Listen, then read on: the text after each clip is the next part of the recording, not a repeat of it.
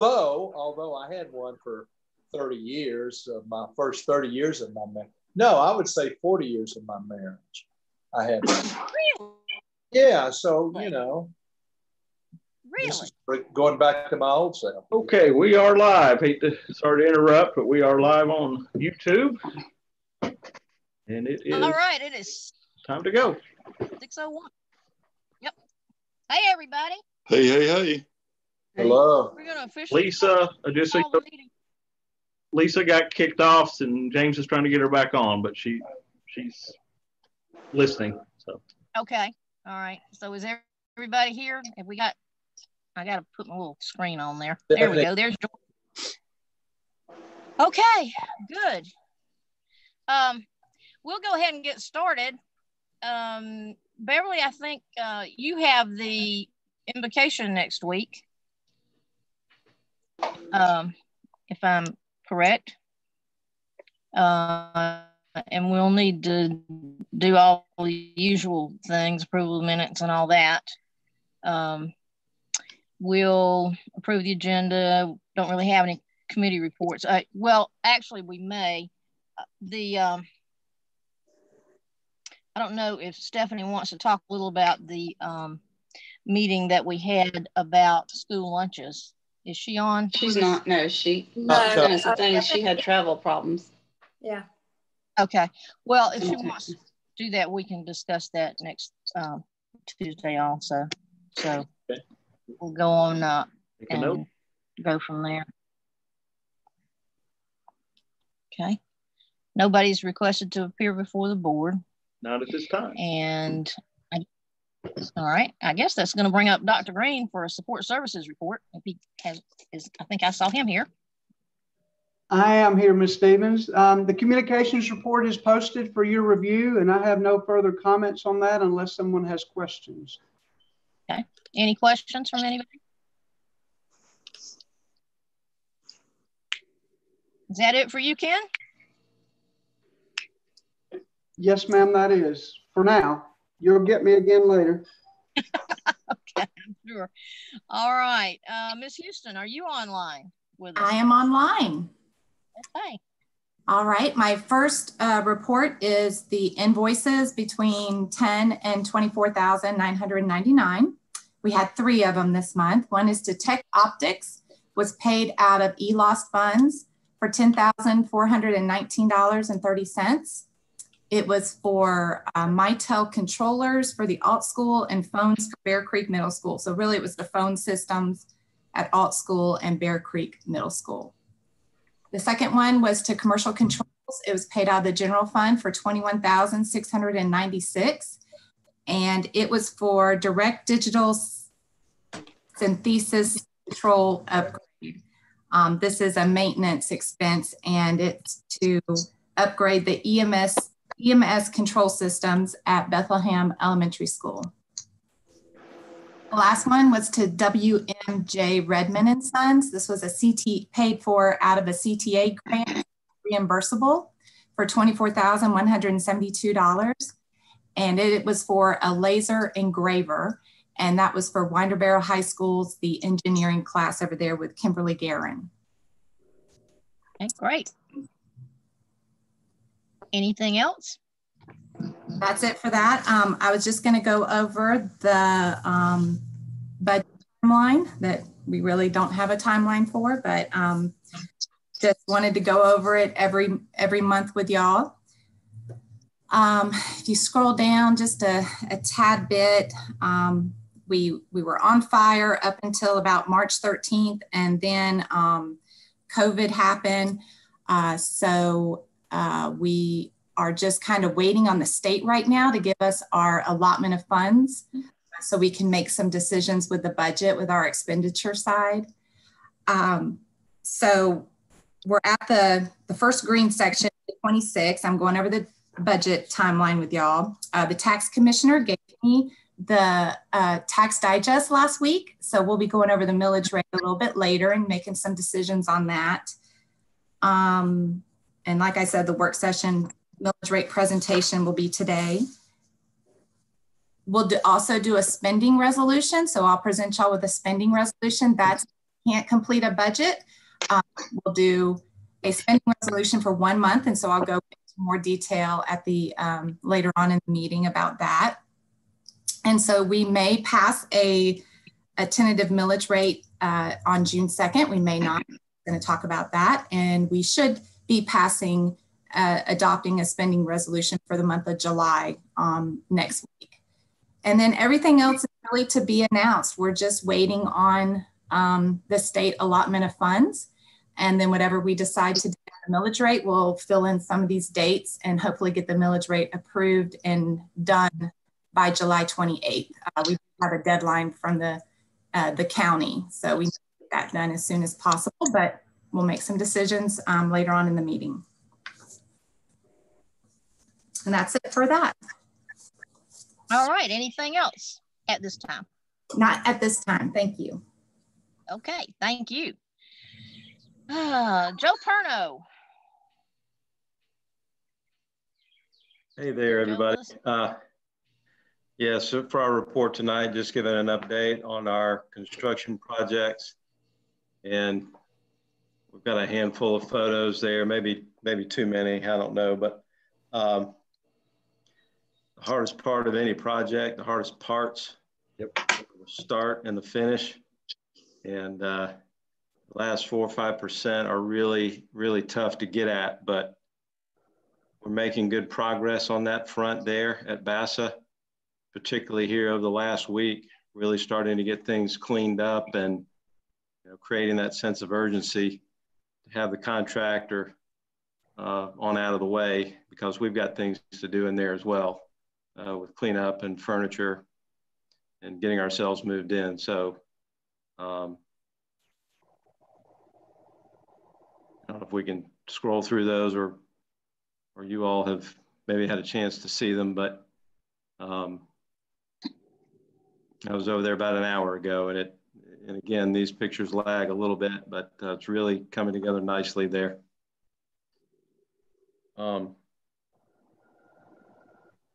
As far as our other projects, as those scroll through, I'll just tell you that I know coronavirus has us all hemmed up here at the house, but we've been fortunate to have construction continue, and it's given us even a little bit of a jump for the classroom camera projects and vestibule work that we're doing at our middle schools and high schools.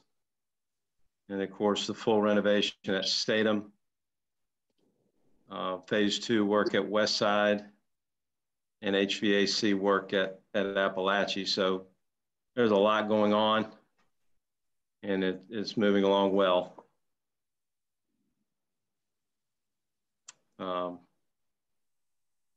Again, a big piece for the summer on these, VASA is getting a lot of the attention, I know, but classroom cameras at our middle schools and high schools, vestibules. So you see a picture there at Statham. Several years ago, we put the cameras and the audio piece at the front door, and that was kind of phase 1. And phase 2, when we go into a school to renovate it, that's just a picture of all the storage boxes outside of Statham. We got to move everything out of the building. Phase 2, when we're in a school renovating it, is we want to harden up those front entrances and create that security vestibule, a brick and mortar layer for school safety. So that's what you see in that picture there. Any questions? There's a lot going on there. A lot of Joe, this is Ricky. Yes, how do you feel about your time frame? If school were to start on time, you think we'll be ready? Yes, sir. We feel really good about it. Again, I hate everything that we're having to go through right now, but it gave us a little bit extra time there, being in the schools in April instead of May. And so we've been able to capitalize on that. It's helped us.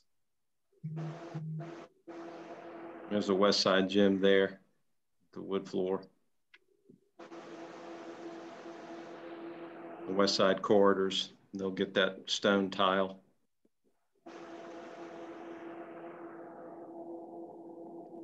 The HVAC work there at Appalachia, all the ceilings are out, and getting new units up in the ceiling there of the original building, as well as the classroom cameras, audio.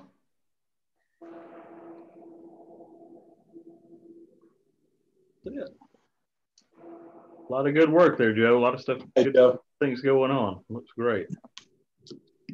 Yeah, we're excited about it. We're really, really happy with everything, the way it's moving. I'm always amazed at how much y'all get done in a little bit of time. You know, 17 years, you get used to it a little bit, but it's still tough to walk into a school like Statham right now, or Appalachia or West Side, and just see it sort of taken apart.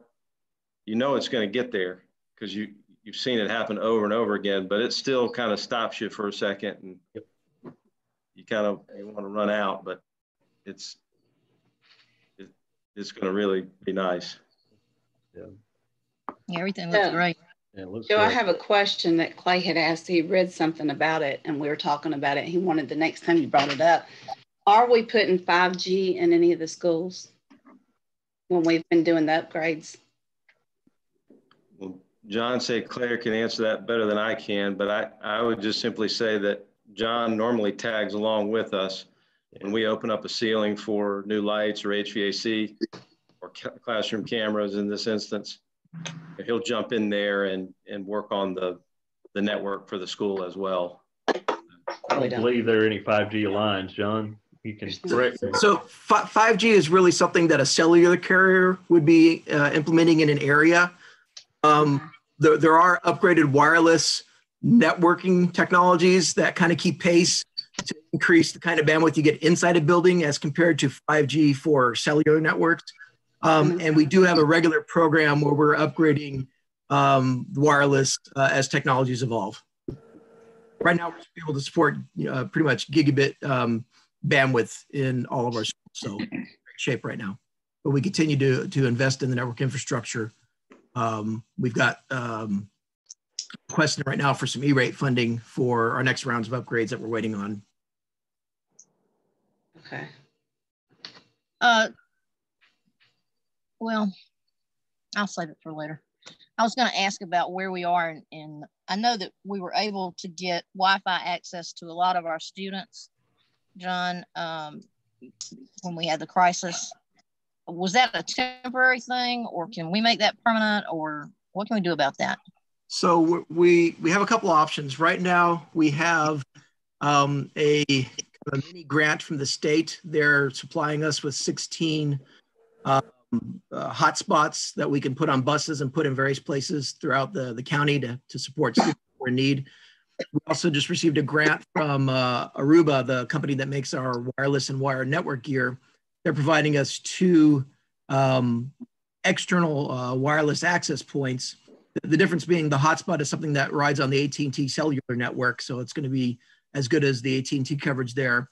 The 2 things we're getting from the Aruba company our access points will go on the outside of a building, and they'll provide a wireless bubble riding off of our network for students to use as well. So we have a couple of things in motion. Okay, thank you. Right. Okay, Dr. Moten, I think you're up next. Do not have a formal report, but just to give you a quick update on teaching and learning, we're glad to be at the summer break. We had a lot of good, positive things come out of teaching and learning during our remote learning experience. We're taking that information to continue what was successful and use it as an opportunity to improve so that we can reach more students and definitely be able to support our teachers as we move to the fall, and whatever that may look like from teaching and learning, we'll be ready to go with all of the support that we can provide. Great. I think Dr. Moten has more Zoom meetings than I do at this point. So. Just call me Zoom. That's my new nickname, Zoom. That's it. That's what I'm calling you. Yeah. Is that it, Dr. Moten, for now? Yes, thank you. Thank you. Okay, Ms. Beggs. I have nothing at this point, but I'll talk to you a little bit later. All right. Very good. All right. We have under old business the transportation proposal for school year 2020-2021. Dr. Green, you're up. Yes, ma'am. And I want to go over the PowerPoint there. So he'll pull that up to the screen. Before I get to the PowerPoint, I just want to make a few preliminary comments. First, I want to take us back very briefly to our November work session. During that meeting, we kind of discussed this whole process. At that time, we put together a study committee to look at transportation options for the 2020 school year. And we presented to you 3 questions that were going to guide the work that that committee did. And I just want to remind us all of those 3 questions. The first was, how can we best meet the transportation needs of students given the continued growth, especially at the middle and high school level? How do we protect instruction time for programs requiring shuttles? And how do we protect teacher planning time, especially at the elementary school level? And that particular question probably should have been reworded to how do we recoup planning time, especially at the elementary school level? Because frequently planning time for elementary school teachers happens at the end of the day. And because of our difficulties getting buses to the elementary schools within a very short window, then they were losing out on planning time and had been for a while. And we'd looked at multiple options prior to the study committee of how to regain that. I bring those 3 questions back to mind to just let everybody know that this is not specifically a BASA thing. It's coincidental that BASA is opening next year at a time when we are doing this study, and BASA will be affected and was an important part of that. But this is not predominantly a BASA issue. Those 3 questions guided our work, and we had a wide range of goals that we were trying to accomplish. And I mentioned to you when we met last week that we were not able to accomplish everything as well as we would like, but we ended up with 2 proposals that were workable that we asked you to put on the table last month for public feedback, which you did. One other thing that I want to remind you of from November was that November work session, we said we were going to reach out and get public input. We wanted to hear very clearly from our parents, our teachers, students, and others, their input before we delivered to you any kind of final recommendations. So that's the reason we asked you to put 2 workable solutions on the table, and that we've spent, since you voted to put it on the table last month till now, receiving input and analyzing that input. So what I plan to show you in this PowerPoint is the results of the input that we've gotten over the last several weeks. So first, go ahead, Chris. We'll click and... Just 1 second, and having a tad bit of technical difficulty getting the slides to progress. Just 1 second. Oh, okay. Well, and while he's getting that to progress, let me just mention to you that we had 4,300 plus, almost 4,400 responses. You'll see that number here in a minute.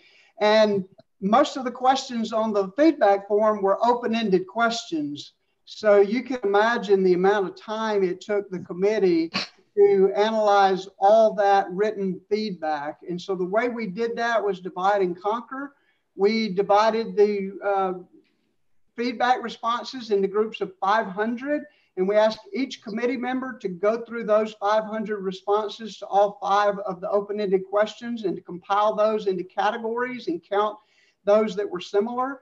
And then we met and we talked about what we saw there in those comments, and kind of came to the conclusion that even though I had, say, 0 to 500 and someone else had 501 to 1,000, the comments were repetitive, and no one had, were noticing comments that were really different from what the other committee members were reading in their 500 comments. And so they were pretty well grouped into categories that we then compiled, and I'll go over those and put those on the slide in the slideshow for you to view tonight. Still having trouble, Chris?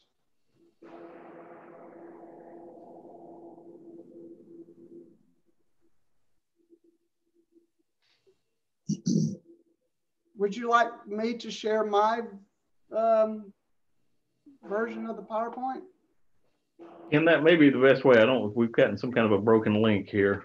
All right, let me see if James is typing furiously over here. But, okay, let me see if I can get this. It's disabled for me to share mine, so we'll let James have a end at it. That's a good idea, Ricky. What's he doing? Holding it up. Holding it up.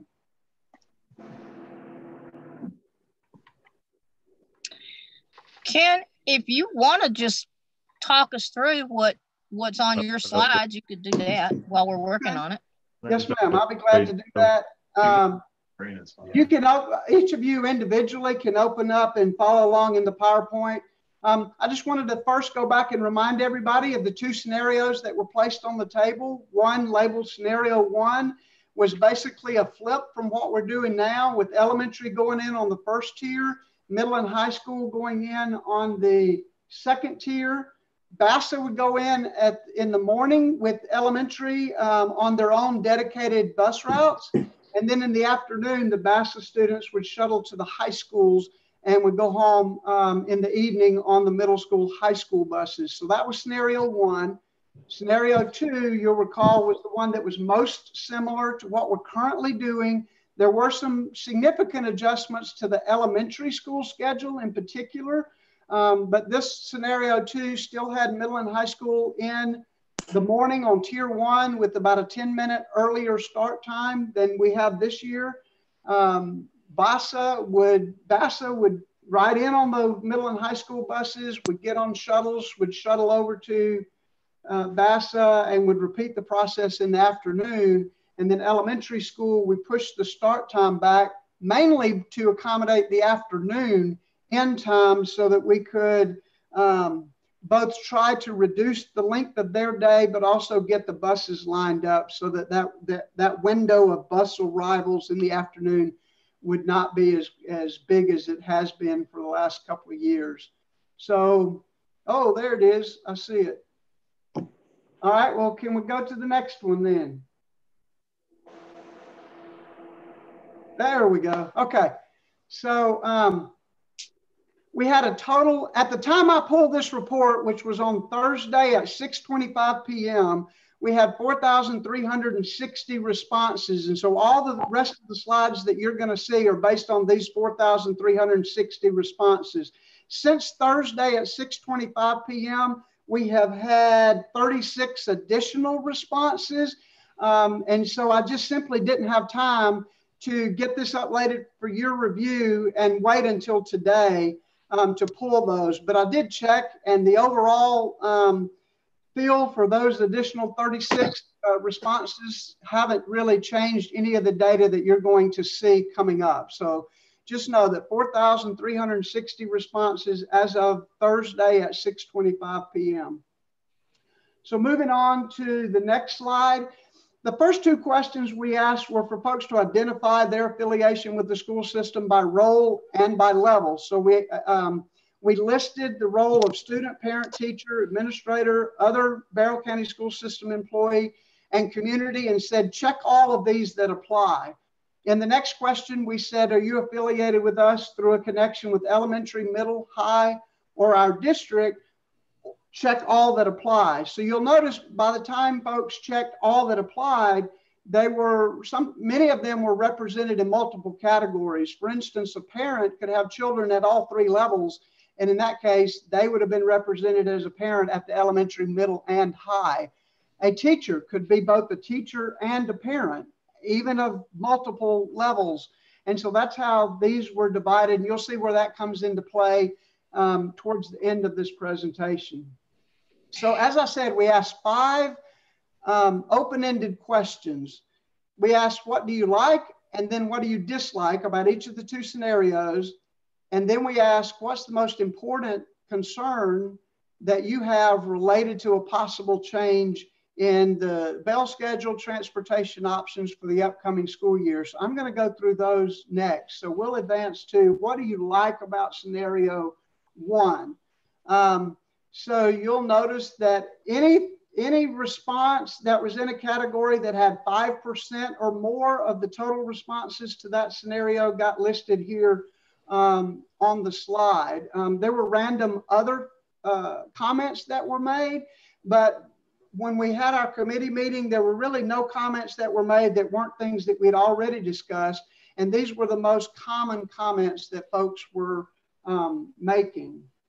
I won't take the time to read every one of those to you, but I want to kind of leave them there for you to review. And I do need to go back and make one other general comment before we go too much further. And I apologize, I had a script written out here and I got ahead of myself.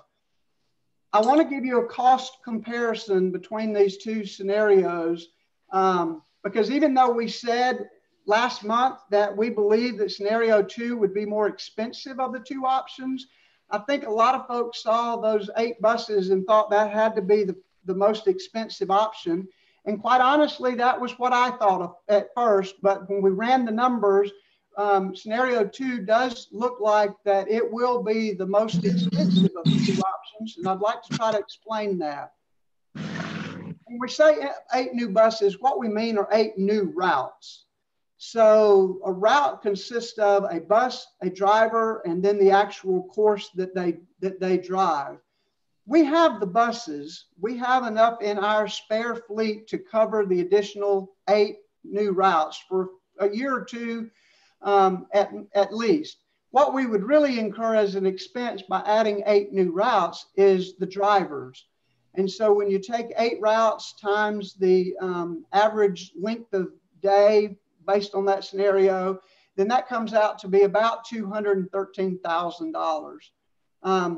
However, scenario 2 has a bigger gap from the earliest arrival time until the latest arrival time of the way it's shown there is 40 minutes. If you take 40 minutes and spread it over 134 drivers, then that adds up a lot quicker than adding just 8 drivers. And so that cost, and just an estimate, but I think it's a reasonable estimate, probably on the low end of $255,000 over the course of the year for scenario 2. So 213 estimated for 8 new routes versus $255,000 estimated for an extra 40 minutes for all 134 of our drivers.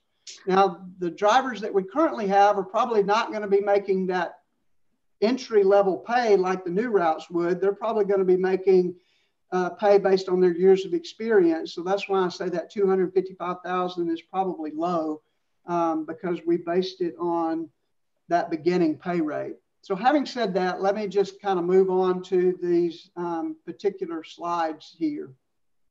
So you see the ones that are there. What do you like about scenario 1? You're going to see some of these get repeated. Some people said something about scenario 1 and some other people said that's exactly what they didn't like. So if you'll flip on over to what do you like, what do you dislike about scenario 1, you saw that some people said there's nothing they dislike. They like everything. Too early for younger students, and yet if you'll remember from what people liked, they liked elementary school starting early.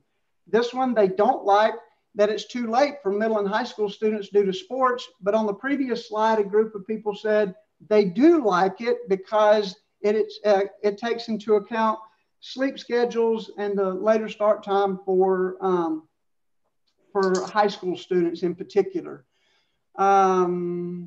And again, the reason I went through that cost analysis is because a lot of folks saw adding additional buses and thought that seemed to think, based on their comments, that that was the more expensive option. And that's why they didn't like that, although it wasn't actually the most expensive option. So let's move on to what folks like about scenario 2. Some folks, as you saw on the previous slide, say they don't like anything about scenario 2.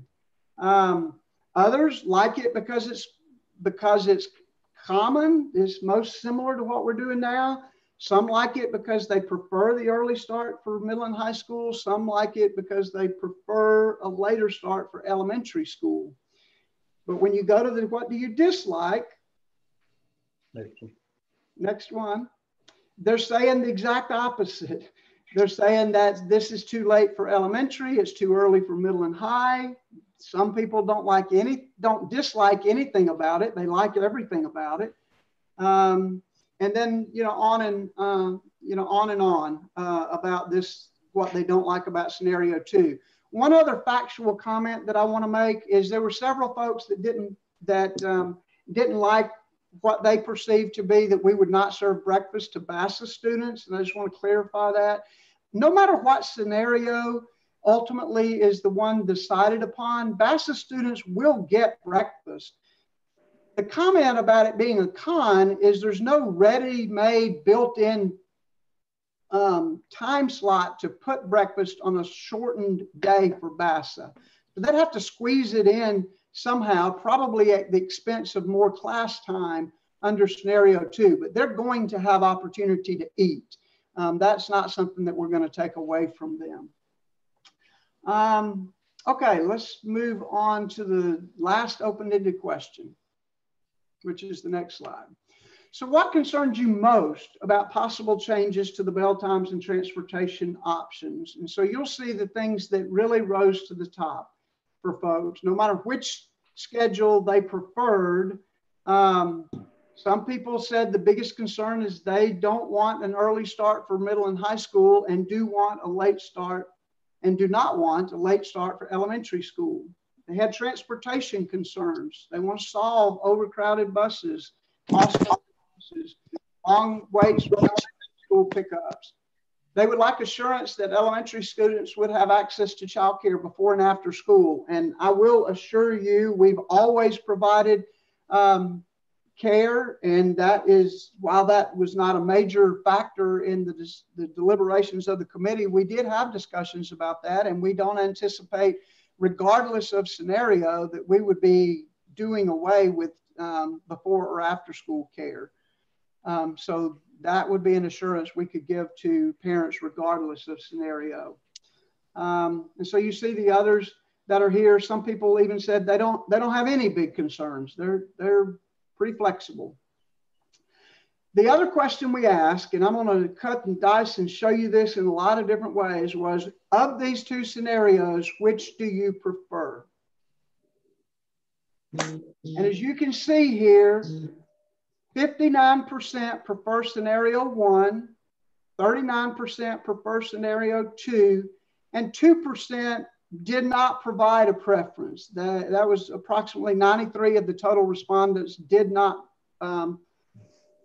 indicate a preference. Now I will tell you, I started looking at responses the day after this was opened, and I looked at them as recently as within an hour of us starting the meeting tonight, and those percentages have not changed. When we had just a couple, I think 73 was the smallest number that the number of people that had taken it when I looked at it the earliest. These percentages were pretty much within decimal places of where they are now. 59-39 has been very consistent.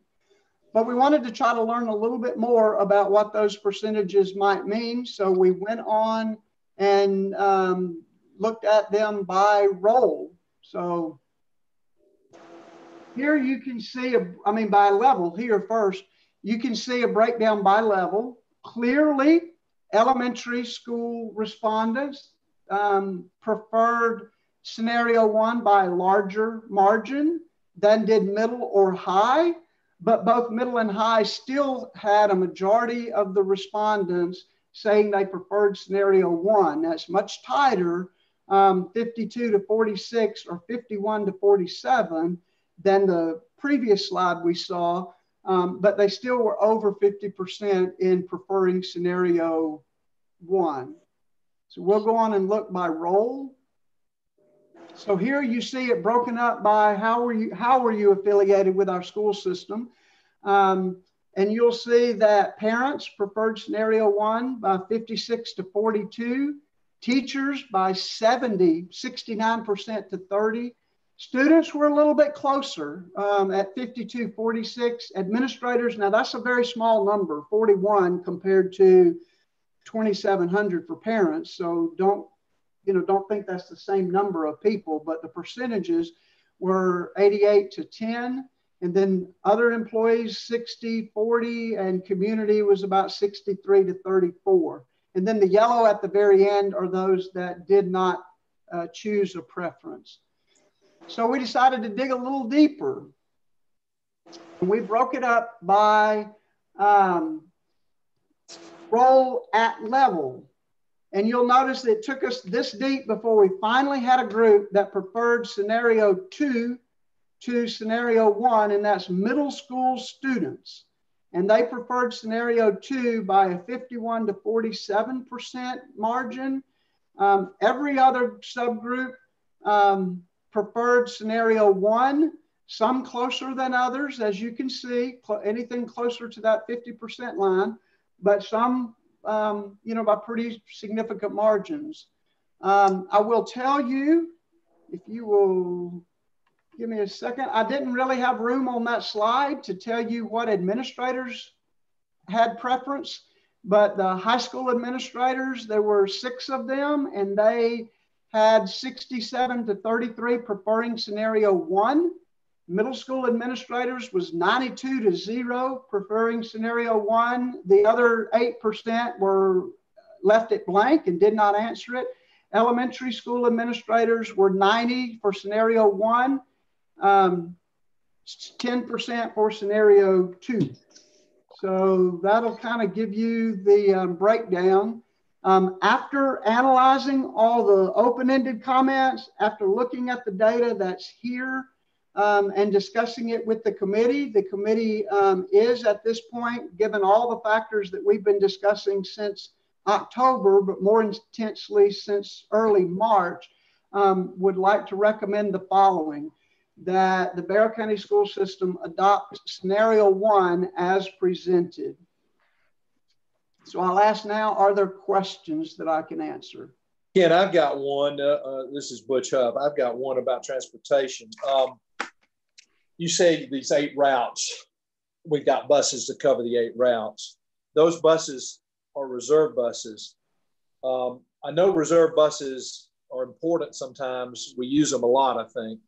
How many more reserve buses beyond 8 are we going to have available for use? Right. We currently have a fleet of 208 buses, and we currently have 134 routes. So we would take the difference between those and put those buses on the road. Now, let me explain to you a little bit about that situation and why we are in a better situation this year than we were 2 years ago. 2 years ago, we went an entire year with a vacant mechanic position.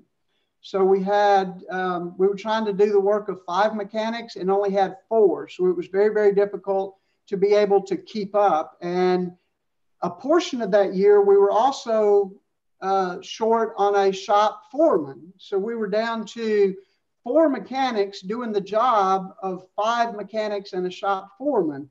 And so a lot of our buses were what we called nose in, which meant that they were sitting on the lot, they were in the inventory, but we just had not been able to get around to fixing them. We also had some tight budget constraints at the end of that year. So between being short a mechanic all year long, being short a foreman for several months of the year, some tight budget constraints at the end of that year, we had a lot of those spare buses were nose in. They weren't currently available to us to use. In June, we hired a mechanic. In July, we hired a shop foreman. So we've been fully staffed in our shop this entire year. And we've also been able to manage our budget in such a way that most of those nose-in buses have been put back into service. We had our bus service inspections with the state a couple of weeks ago. And so we're in really good shape with our buses right now. And we feel like that'll carry us for at least a year or two before we'll have to have new buses. Primarily, we've been buying buses to try to update our fleet to keep our fleet fresh and not as old as it gets when you sit and don't replace buses. So we think we're in pretty good shape. We just bought 4 new buses in the fall. So we feel like we're in good shape with the actual buses themselves. Thank you. Yes, sir. Any other questions? Yeah, I did have a question. On option 1, there has been talk that and when I've heard it out there, that we are giving more priority to BASA. And I've heard it from teachers, and I've heard it around in the community. And I've talked to some of y'all about it, and I've looked around. I've talked to several of y'all about it. I tried to talk to Dr. McMichael about it, couldn't get back with him, and I didn't know if some of y'all had looked at, if y'all had looked at maybe possibly an option to get rid of that stigma that we're giving BASA, I guess an elite. You know, we've heard that that's where the elite, and we know that we open that school up to the best of the best. One of the things, and I don't know that if we looked at that 0 period as being an elective, you know, if we're going to go with option 1 as being the kids that have to ride the buses, because that was one of the things that we're having to do it to get buses to here and there. And if the kids that do have transportation can start at the same time as the regular high schools do, to get rid of that stigma that we're doing something special for BASA that we're not for the others. Because some of them are saying, well, if we do that and we're going back to this other schedule, because high schoolers need their sleep, which we know the studies do show that the middle and high schoolers need more sleep, that if we make that 0 period, not a mandate, but an optional period, that if you can get your own transportation there, because we know as we start adding more, down the road, as we start adding more students, we're going to have more students driving to that school. And, then that would alleviate that. But if you have to have transportation, then it's not, you have to actually be in a class and do that. Have we thought about doing something like that? And then that gets rid of that stigma that we're doing something special for BASA that we're not for the other high schools. Yeah. We talked about it a little bit at the last work session. The buses would have to arrive on the schedule that we have there, as you acknowledged, to be able to turn around and go back out and pick up their 2nd tier route. We would certainly have the option to be able to have that first period voluntary. I'm not entirely sure that that's going to be an easy thing to be able to supervise on campus with students arriving at lots of different times. And Dale would be a better one to answer that. But we did discuss that very thing at the work session in the end of April was that. And I believe Dale's comment was that he would prefer that students arrive at the same time because of ease of supervision.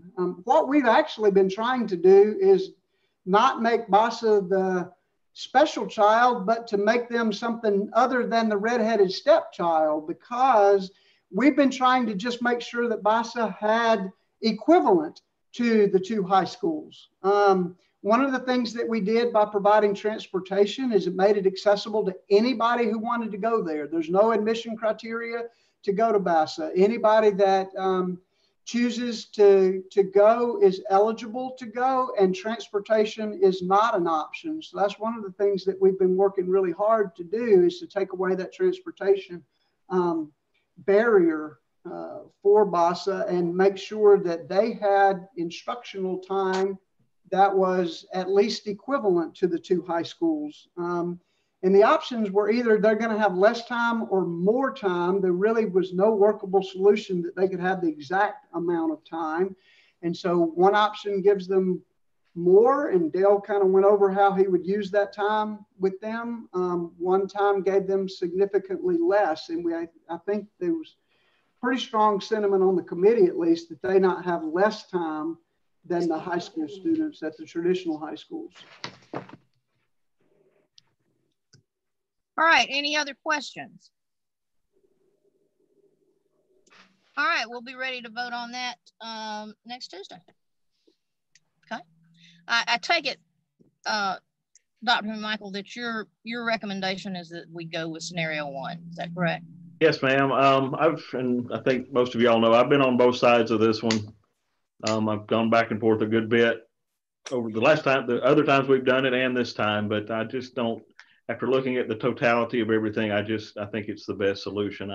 I hate the timing of it. I think but again, this is a project we started back towards the beginning of the year, and I think we have to follow through with it. So that will be my recommendation to the board.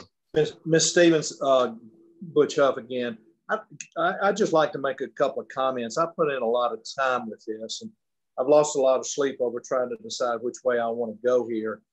And just some general comments about some of the things I see here.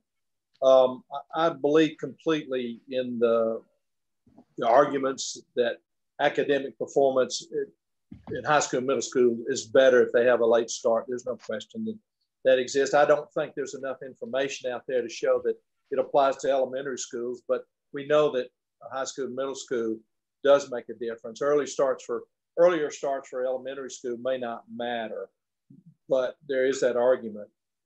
One thing about moving high school late is the same old story we've said many, many times, is that it's going to impact sports and after school activities, which have as strongly as sleep is associated with improved academic performance. I think associations with sports and extracurricular activities are probably just as strongly associated with academics and high school graduation rates. So we got to be aware of that when we make this change, that it's going to impact that at the high school level. And there has been some concern. I'm just going to quote the percentage that Mr. Green just gave us, Dr. Green just gave us, that 14% of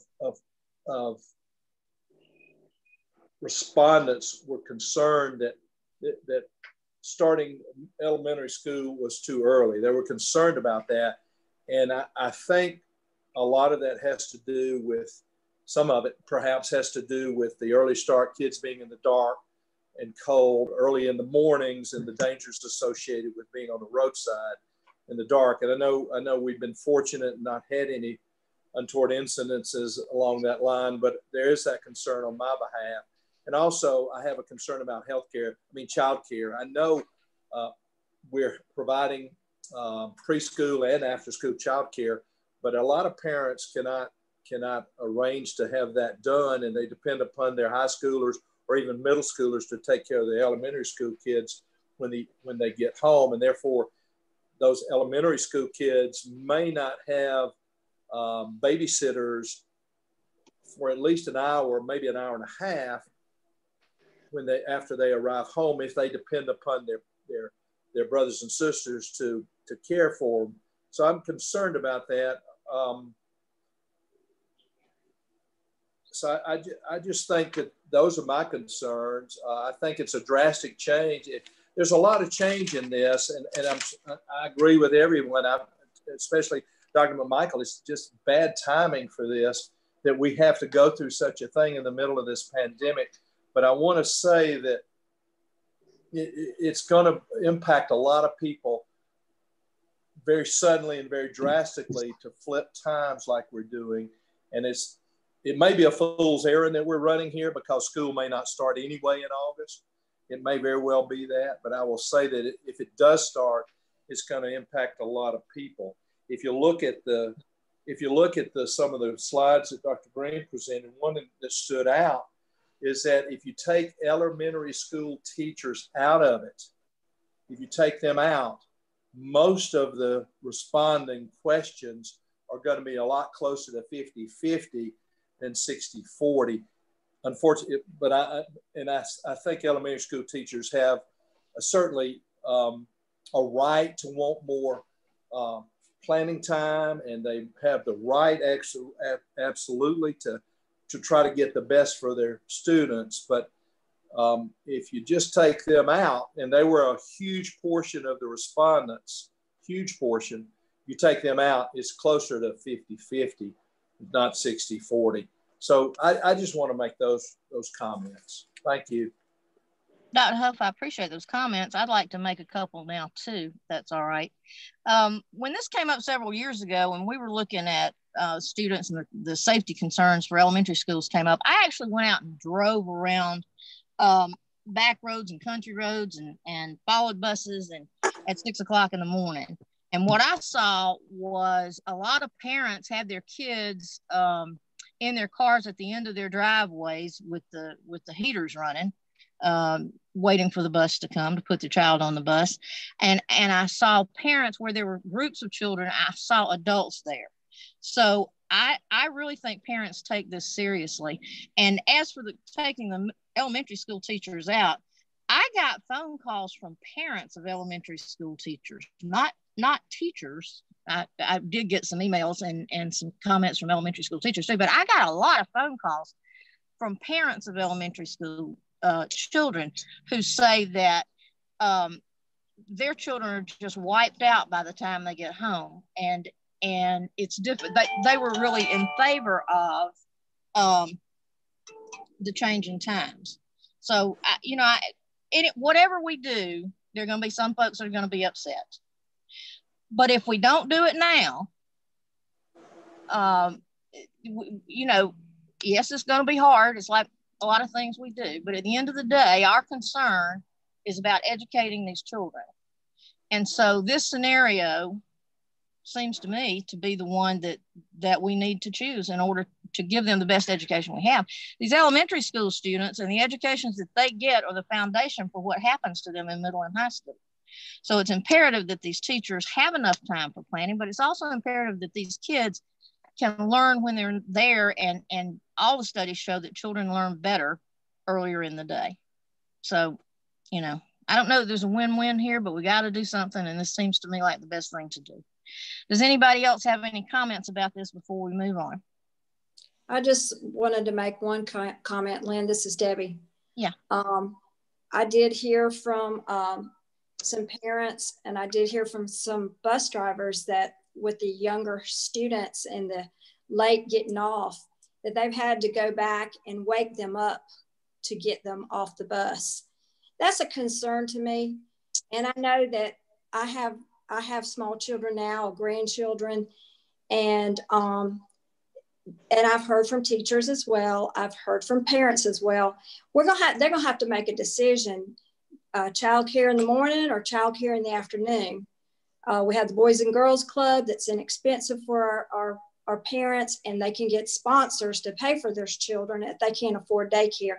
So there are things in line for our students, but the concern to me is that, the teachers are saying 2 o'clock in the afternoon, these little elementary school, we're talking 4 and 5-year-olds, people.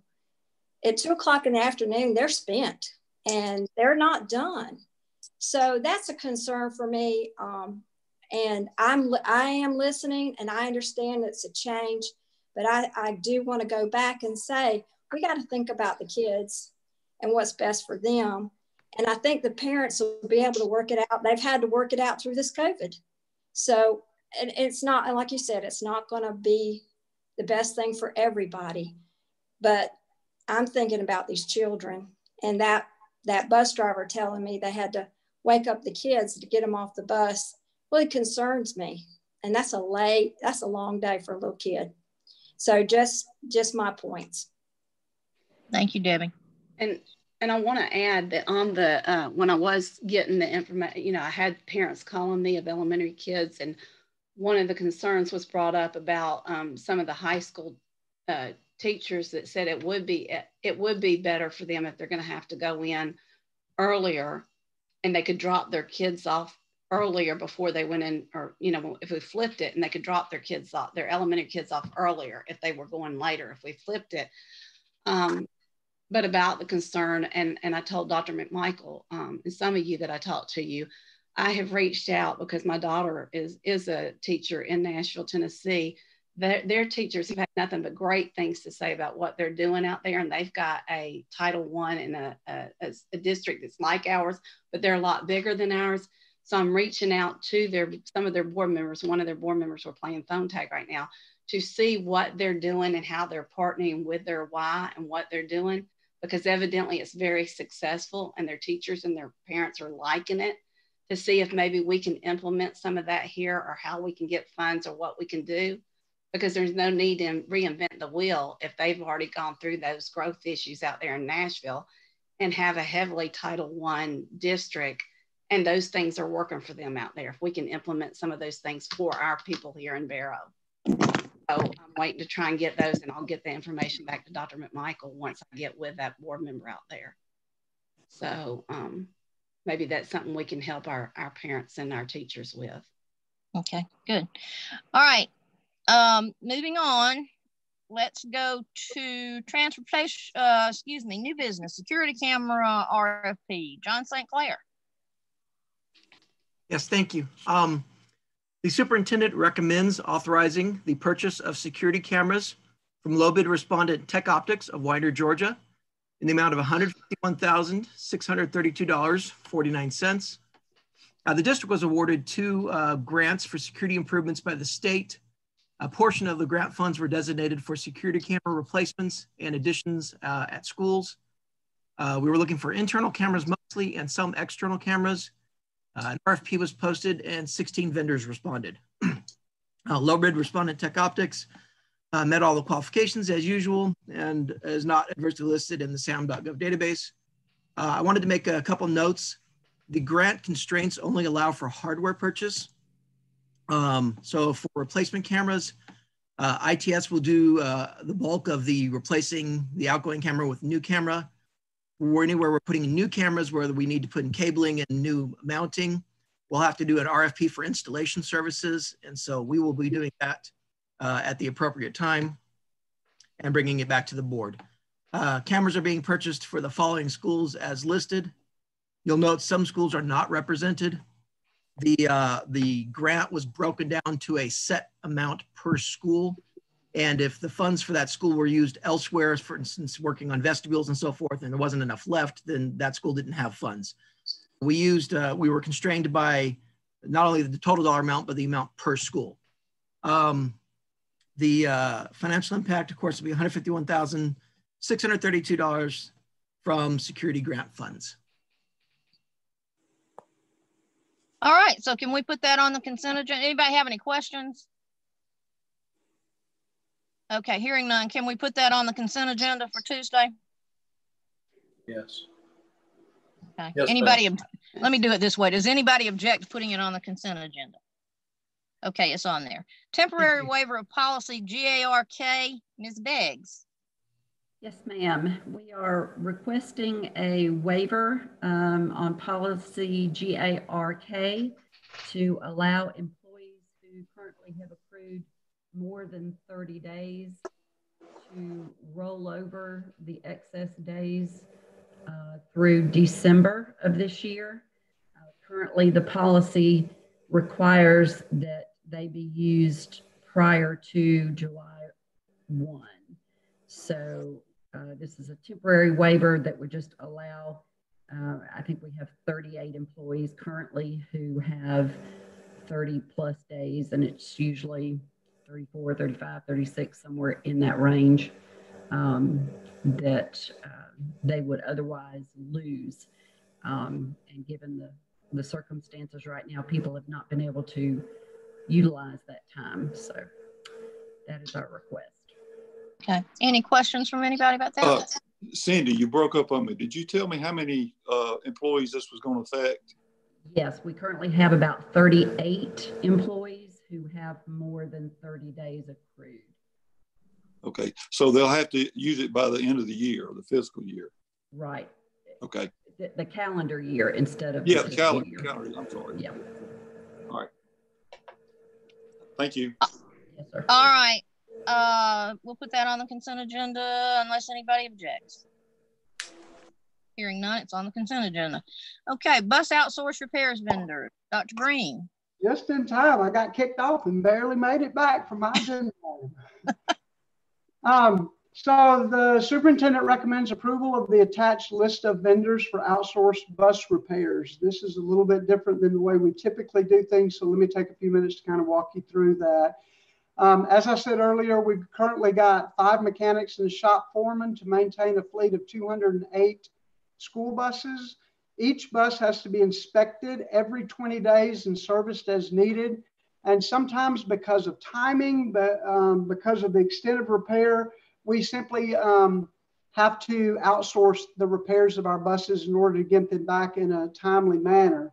So we're requesting that a pool of vendors be approved to complete repairs in a timely manner to keep our buses up and running.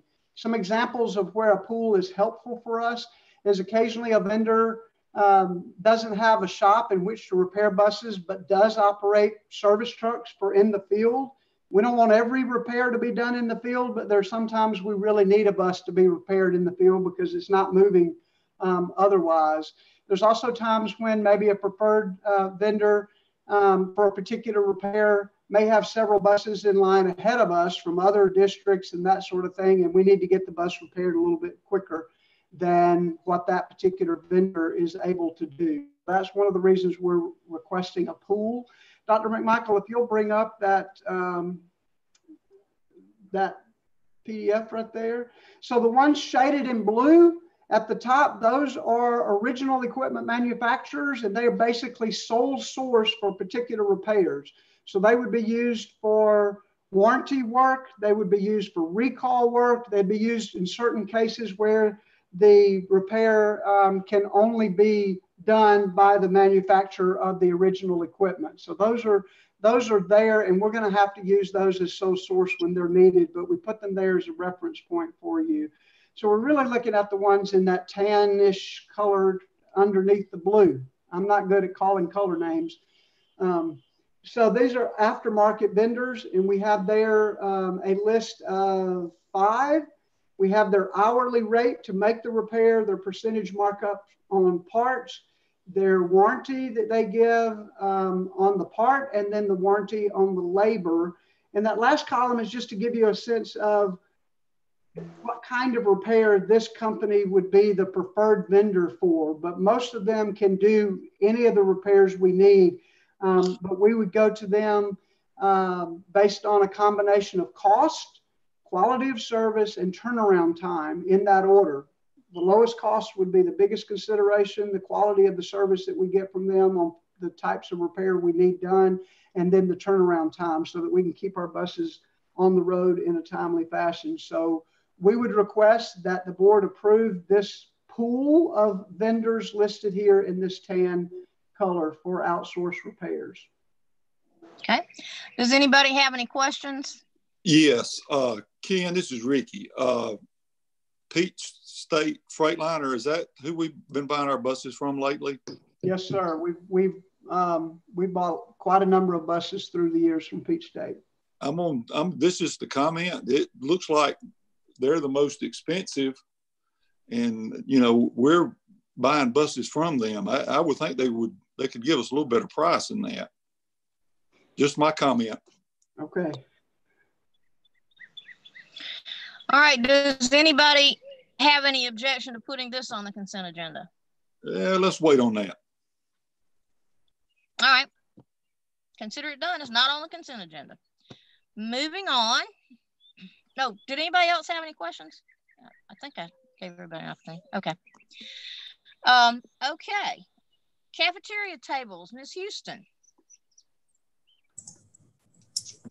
All right, so the superintendent recommends awarding the cafeteria bid to Georgia Specialty Equipment and authorizing up to $80,062.34 to be spent on lunchroom tables at the newly renovated Westside Middle School and Statham Elementary School, and also for additional needs in the district. So both Westside Middle School and Statham cafeterias will be renovated over the summer. The lunchroom tables will need to be replaced. Business services bid out the lunchroom tables and received 4 vendors. Sample products were requested. We received sample tables from Georgia Specialty Equipment and Ernie Morris. After a review with maintenance department, we recommended Georgia Specialty Equipment based on price, durability, quality, and overall value to the school district. So the low bidder was not able to get us a sample table, nor could he give us any other school districts that used his product. So we feel more comfortable going with Georgia Specialty Equipment. So the financial impact, $60,062.34 will be paid for about 50 tables to go to Westside Middle School and Statham Elementary School. And then we're just asking for an additional $20,000 just if we have additional needs in the district. Then likely we'll use the used tables from Westside Middle School and Statham around the district. But if there is a need, we would like a little $20,000 buffer there for growth and replacement in the district. And that would be paid out of general fund. Okay. Any questions about the cafeteria tables? Now, is that the general fund, are you talking about from last year or from the budget that we hadn't even seen this year? Don't know. Right, the budget that you haven't seen this year. Well, we could buy them in the next month. So that's what we're planning is if there is any needs in the next month, we would buy them. So it would be the 20 budget. We have money in that line item for furniture. We haven't spent a whole lot this year. So if we need it, I don't see much need here, but Judy wanted me to add a little bit just in case she gets any requests. I was going to say, because we hadn't seen them, we don't know what we're going to have to cut and stuff. I have an issue saying, yeah, let's go for it. And we don't even know what we're looking at. I don't know if anybody else does, but I mean, we don't know. I mean, that's not that much, but if we start adding more stuff to it. This is not out of our general fund, is it? Well, the 20,000 would be if we add more to it. Not the 60,000 would come out of ELOS, but the 20,000 will be coming out of this next budget. We haven't even seen. Well, I think we have to trust that they're not going to spend the money if we absolutely, absolutely, yeah. And like I said, it more than likely we would order them now, and it would come in before June 30th. Right, we'll be moving those things around before school starts. So, being that we're actually not going to be doing the budget in a normal timing, that'll actually put it back further, and so we'll have a lot more chances to look over the budget going forward. Okay, well, having said all that, we know that Jennifer Houston is not going to spend money we don't have and she's not comfortable with. So does anybody have any problems with putting that on the consent agenda? Okay. Fund, millage rate, Ms. Houston. All right. I'll just sit back and get some popcorn and this little presentation here. So are we doing spending resolution? Sorry, you got jump forward there. There we go. I hate being in charge of the PowerPoint and computer. So thank you for doing that. No problem. All right. Before we begin this, I just want to remind you of how the process is usually done. We should, in a normal year, we would have a tentative budget in place. We would have our expenditures would be there. So we would know our state funding, we would know our expenditures, and the millage rate close that gap between what the state funds and our expenditures. This year is not a normal year. We're going to have a huge shortfall between the state funds and the expenditures. The millage rate will not be able to fill that gap no matter what rate you give us. However, it will help. Every penny helps. So you will see at the end of this presentation that the dates for approval are to be announced. We have a deadline that we can try to hang in and wait for a decision until the state funding comes in. But it may not make it in time because we do have to get it to the county by the end of July. So with that being said, we're just gonna move forward with the presentation. We'll talk more about that at the end. So property taxes, this is just an overview. Property taxes account for about 30% of our budget. We pay property taxes on land, buildings, vehicles, and personal property like boats and RVs and business inventory. All right, you can move on.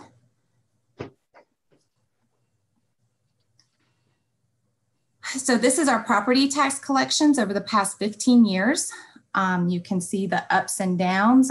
Fiscal year 2020 is the last one. So that's 41.1 million that we've received so far. We budgeted 41,050,000. So we're over budget on that. Normally we don't have the tax digest by the time we approve our tentative budget. So that was a guess, was 41,050,000, and we're getting pretty close to that. So at 41.1 million. But you can see the ups and downs. We still have 3 more months to collect for 2020, but we don't get much in these months. We usually get it in November, December. All right, move on to the next slide. This is our title and ad valorem tax. So we always have to talk about this with local revenue. This is our new car tag. So this is the past 7.5 years because they didn't enact this tax until March of 2013. So you can see how it raised. This is a calculation by the state. They keep a portion and distribute it out to the schools and municipalities. And in 2019, I believe they increased the amount that schools and municipalities got. And so we did receive quite a bump this year in 2020. So that is that. We have a couple more months left, and I don't think we're going to get much in the next couple months, but we'll see. The property tax and the TABT tax collection. So this is both of them added together, just so we would show apples to apples in the beginning months when the car tax was in with the property tax. So you'll see for fiscal year 2020, $45 million is what we should be receiving in taxes. Dr. Mack. This is an overview of the tax digest, which is 40% of the real property fair market value. The millage rate is voted on by the board each year. And we hold 3 public hearings on the tentative rate, and then you guys pass a final rate. And our current millage rate is at 18.5. All right. Here we show the tax on a median home. I know there's been some debate on what the median home really is right now. I just use the census data, and thankfully that will be updated soon. But this is a median tax on a median home value.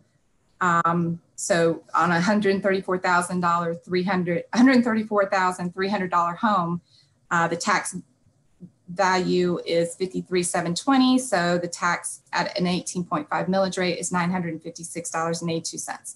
Like I said, this will be updated, so we'll be able to see the median home pretty soon once the census data is available. Right. This is tax digest by fiscal year for the past 16 years. So this is the actual digest, this is the value of the property on the digest. And at the bottom, you can see that, you know, as our digest rose, so did our FTE, and so did our buildings, and so did our teachers, and so did our SPED students. So we've increased from 2007 to 2020, we've increased 2,842 FTE, and 1,402 of those were SPED students. We're projecting 15,297 FTEs for 2021, and that includes pre-K. Jennifer, can you, this is Butch Huff, can you extrapolate from that number for fiscal year 2021 of 2, whatever it is? Can you extrapolate from that number just about what you think we'll get in terms of tax revenues this coming year?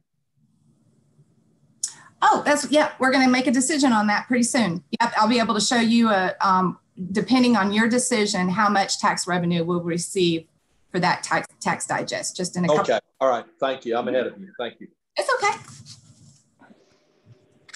This is just another graph showing the ups and downs of property value. So from 2020 to fiscal year 2021, so the tax digest that I just got increased by 6.56%.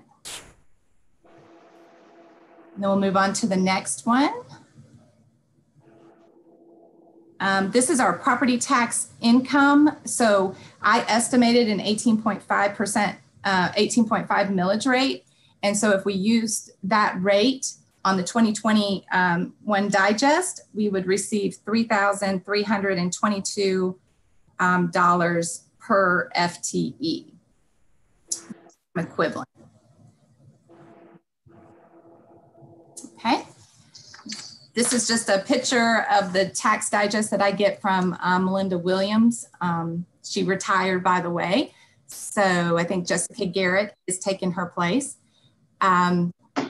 It's the tax digest, and really we'll go into more detail of each line item on here to show how things have increased and decreased from last year to this year.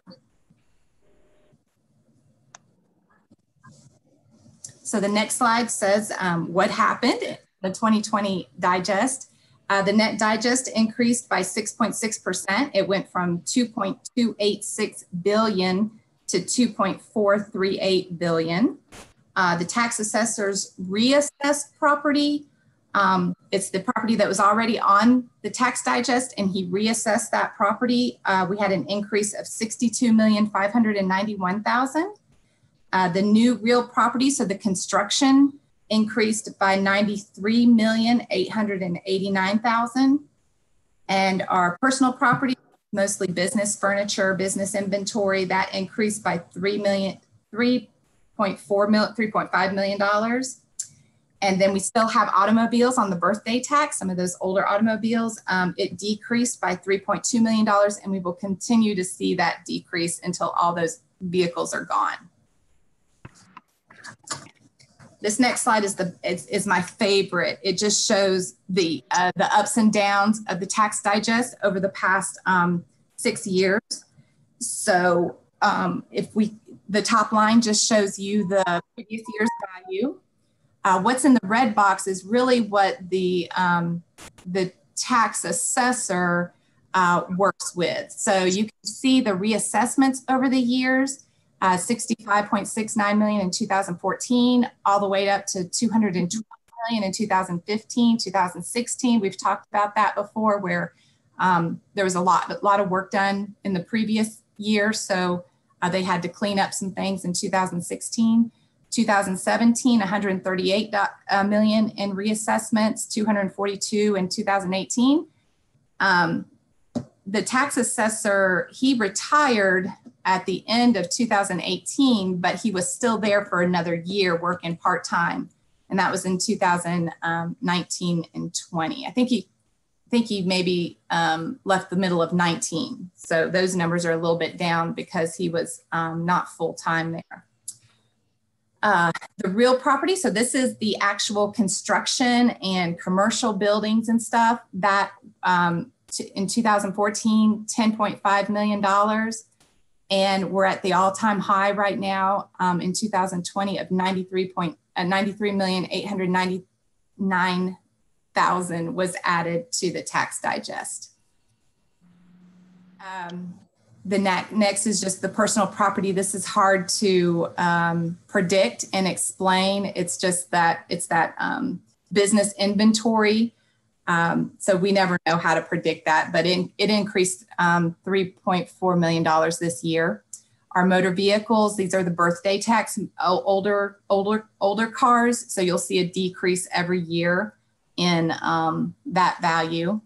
Mobile homes, this year we had a significant increase in mobile homes. We had 28 new mobile homes added to Barrow County. The timber went up this year, $8,900. Exemptions on the reassessment. So this was property that was already on our tax digest that people got exemptions on. So maybe they turned 62 or 65, or maybe their income went down.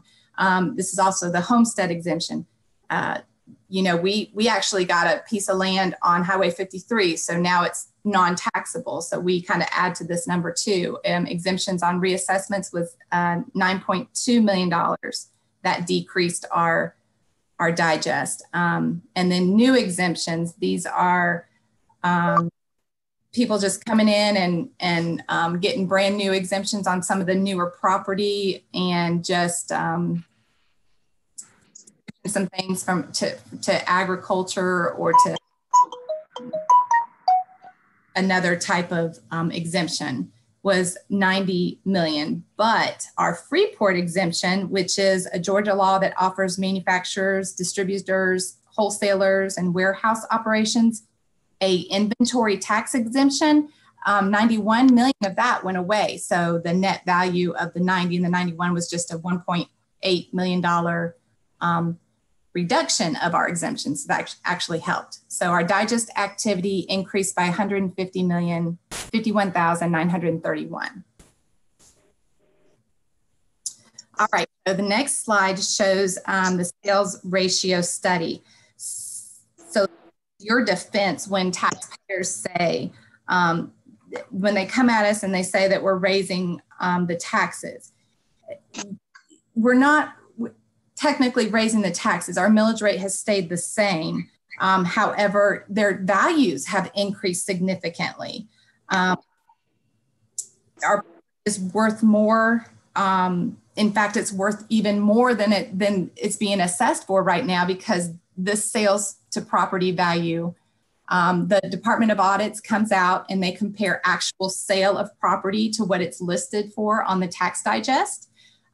If it's the same, then they value it at a 40, because they take 40% of both of them. And if they equal, then the tax assessor has assessed it properly and you're good.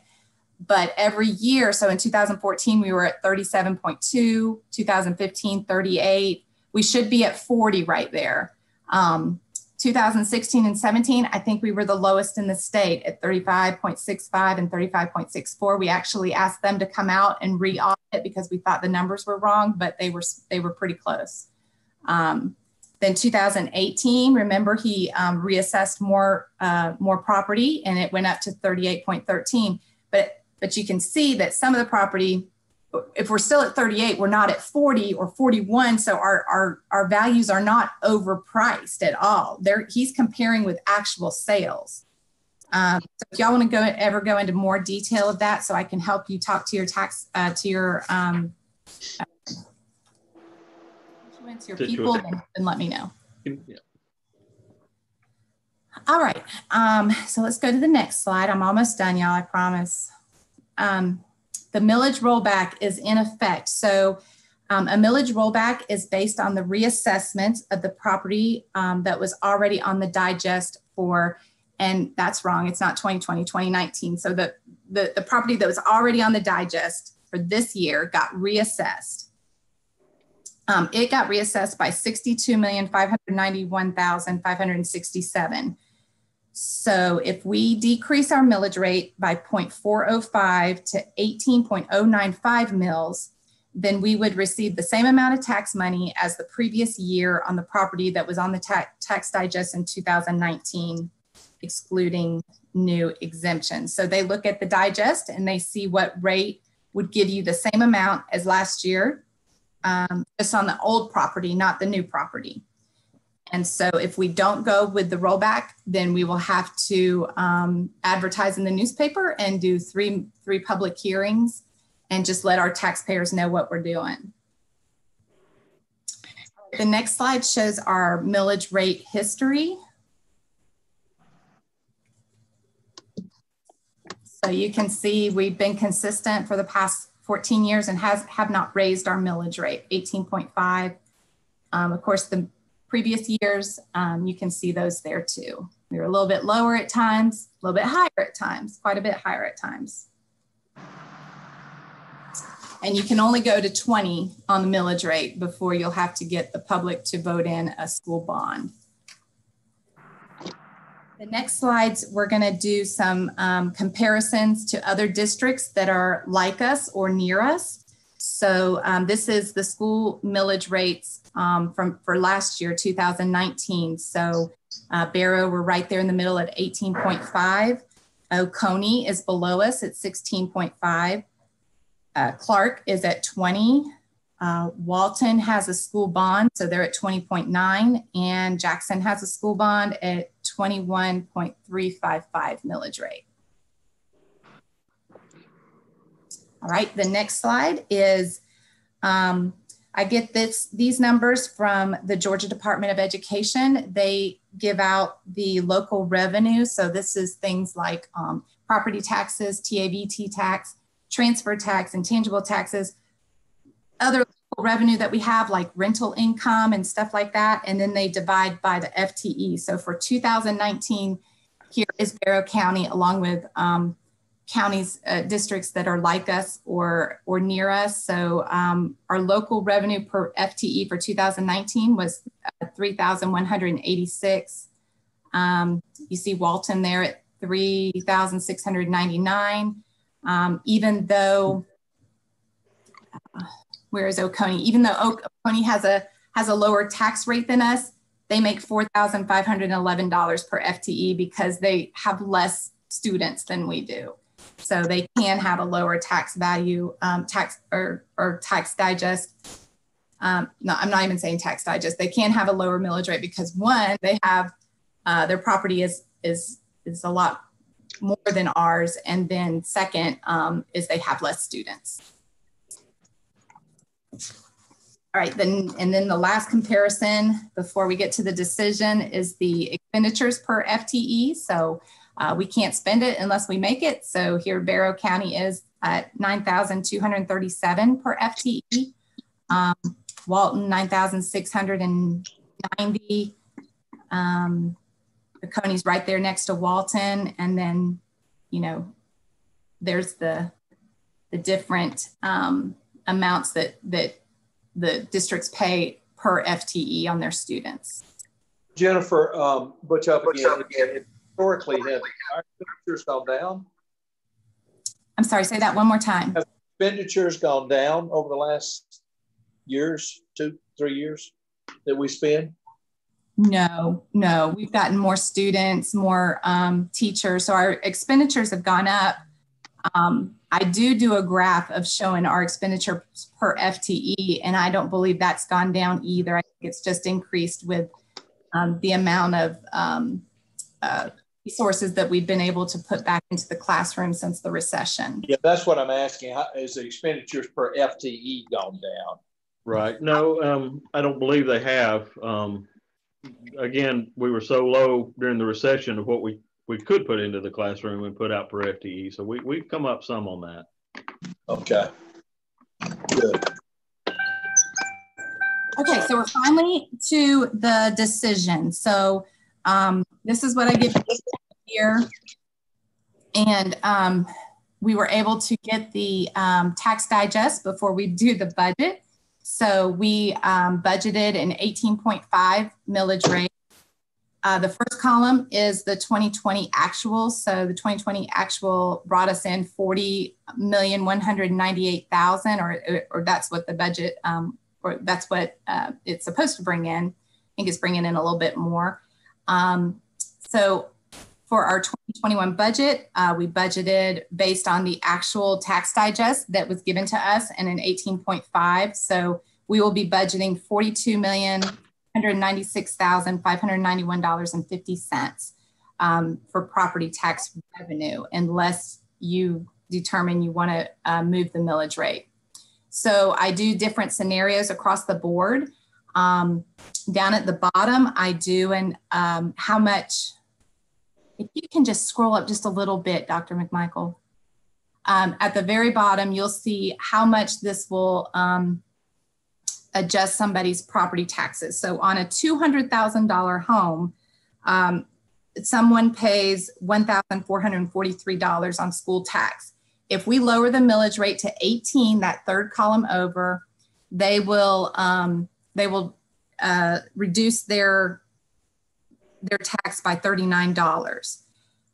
It would also reduce our revenue by $1,140,000. Different scenarios. And they'll still complain that their taxes are too high. Yeah, definitely. So anybody want to look at any specific? I went up to 20 mills. just to show you how much that would be. And that would be you can't see it on your screen. I can't see it because I don't have glasses, but the 20 mills would increase our revenue by 3.4 million, and it would increase a $200,000 home tax by $117 per year. Jennifer, I know we're getting a 14% cut from the state. Any other anticipated significant cuts that you think we're going to see? I know the car thing is going to drop. There was nothing else being cut much, was there? We don't have many revenue sources. You know, we have property taxes, we have car taxes, and we have state funds. Right. Everything else, we have some grants, but they're state funded. So yeah, they're probably going to drop too, but we don't spend our grants unless we receive it. So, you know, everyone will adjust to whatever we receive, but it's really on the capital project side, we may lose some on the e-lost revenues, the sales tax revenues over there for sure. But we have a ways to go before we have to worry because we've built up a good balance over there. And Tom Owens has been such a great financial assistant, and he makes sure that we are bringing in enough e-lost funds to cover our debt service over there. Do we know what the 14%, what that actual number may be close to? Yeah, so we feel like it is going to be $13 million. How much? I'm sorry. $13 million. 13 million. Okay. Mm-hmm. I see. So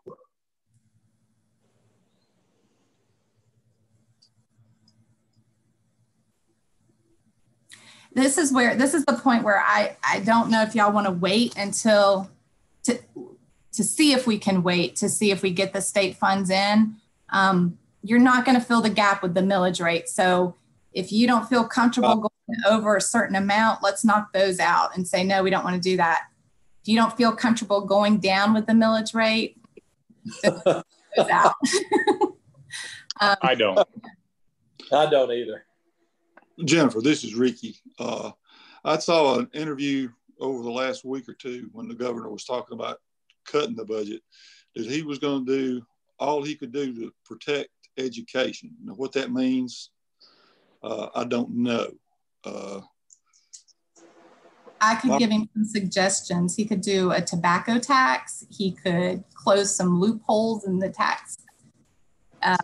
But anyway, I don't need to be saying that on here. Well, I hope he's just true to his word, and this isn't as drastic as maybe we.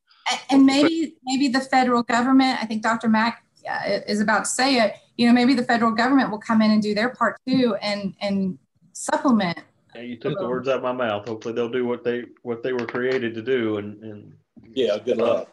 But we will wait and hold our breath until that happens. But my fear with the federal government, the shekels follows the shackles. That red tape. Yep. Well, yeah, they're gonna tell you what they're gonna put handcuffs on us what we do with it too. Yeah. Jennifer, when do we have to decide on a millage rate? When is that? You have to decide on the millage rate. So we have to get it to the Board of Commissioners by July 28th, and that is asking them to do a special meeting. So you have to decide on a tentative millage rate by July 1st for that to happen. So that's a full month. We can decide on June 25th, and I'm still real comfortable, and the board will get, the Board of Commissioners will get their report from us so they can vote on it in plenty of time, or decide on it next week, and that gives me plenty of time to get the millage rate, all the public hearings done and the advertisements done. Yeah, but we need the budget, don't we? We do, and we'll budget at the 18.5, and then if y'all do something different, then yeah, we probably need to know this number before we budget. That would be better.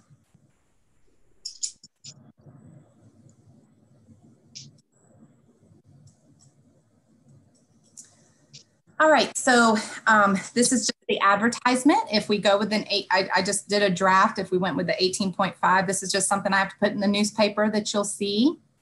And it just shows the 5-year history of taxes and the tax digest. And then that's the end of my presentation. And now you kind of just have to, if y'all are ready to decide when you want me to bring this back to you for a tentative vote, so I can move on with the public hearings. I could bring it back to you next week on June 2nd, or I could bring it back to you at the work session in June on June 25th. I'd rather it be brought back on the 25th myself. Give us more time. Wait a minute, you don't have a work session June 25th, June 16th. June when? June 16th will be that would be better. Is that okay? Perfect. Yeah, let me break in. Is everybody good with June 16th? Okay. I'm not hearing anything, so I take it it's okay. Anybody opposed to June 16th? Okay, very good. I don't think the numbers are going to change drastically. Do you? Yeah, I don't have any reason to change. So, I mean, I know what I'm good with, so it's up to you guys. I think we ought to think about it. Let's go June 16th. I agree. It's probably not going to change, but something may happen. I don't know. Let's just wait till June 16th. I'm good with that. Maybe by then we'll have a better handle on what kind of help we're going to get from the feds on this too. Yeah, that will give us a little window. Jennifer, is that the governor you? It's something. Like Ricky said, the governor's made some comments. I don't know what it means either, but let's just wait and see. Yeah, we're supposed to be getting a little information from the DOE and the state this Friday or Monday. I'm not sure if it'll have anything to do with this directly or not, but you know, that's kind of the way things have been coming out for us. It's just a little bit at a time. So. Okay. So everybody's good with the 16th. If that works for Jennifer. That works for me. Very good. That gives me plenty of time. Okay, good. All right. Well, we'll go with that. Okay. I have lost my computer usage. Apparently my battery died, and so I'm on Dr. McMichael's cell phone at the moment. So he's going to keep walking us through, and then I'll call for votes, and we'll do it in place. Okay. Sorry about that, guys. No problem. So our next piece here is the FY 2021 budget spending resolutions. And Jennifer, you're still up.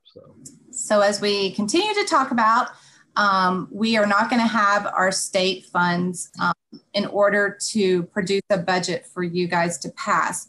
So the superintendent recommends adopting a spending resolution for the month of July 2020. COVID-19 has had a significant impact on the state of Georgia. Georgia has suffered financially, and those losses are presumed to flow down to the school system funding. Another consequence is a delay in the school system receiving their state allotment of funds for fiscal year 2021. At this time, in order to continue operations when a school board cannot adopt a budget prior to July 1st, it must adopt a spending resolution, which authorizes the superintendent to spend funds in the new fiscal year until the budget is adopted. A spending resolution is only authorized for 1 month and is limited to expend 1/12 of the prior year's budget for all funds.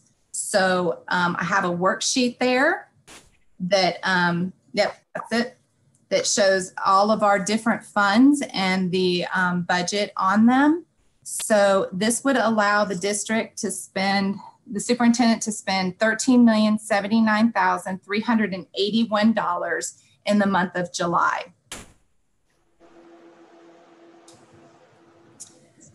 There's a resolution that y'all will sign, that Ms. Stevens and Dr. McMichael will sign on June 2nd. If you agree with this, if you don't agree with this, then we'll have to cease operations and close down. So do y'all have any questions or anything else I can help you understand with this and feel better about it? Because we've never 13 million. Jennifer, you have such a great way of putting things so succinctly. Thank you. All right. Does anybody have any questions? We know we're going to have to do this, though. All right. Hearing none. Do you want this on consent agenda?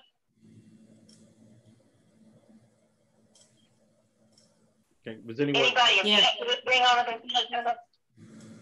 I don't want to put, yeah, I want to put it on a consent agenda. I'm just, what's the time frame for this? They got to sign it.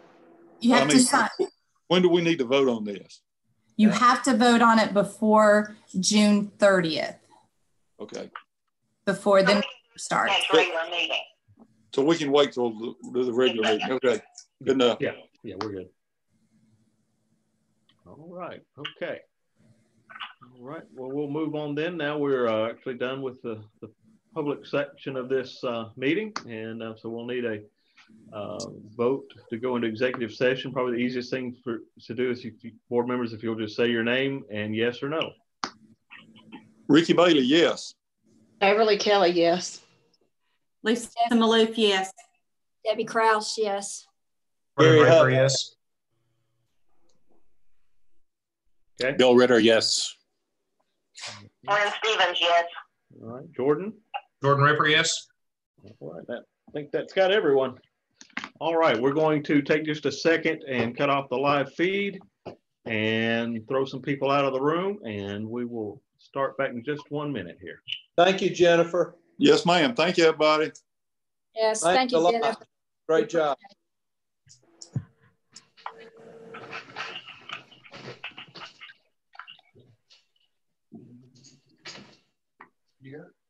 I don't know. I'm just wandering around.